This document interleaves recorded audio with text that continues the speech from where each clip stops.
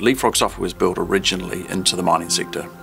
And from that mining sector, we realised that we'd built horizontal capability that could be moved across other industries, so hence the evolution of our work in water, geothermal, civil infrastructure.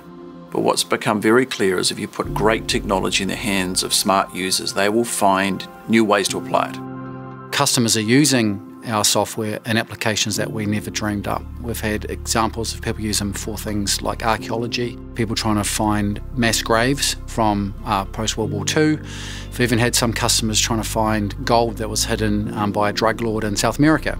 They're really interesting cases of where geoscience solutions can help solve some really interesting challenges. They go beyond the kind of meatier ones that we design them for.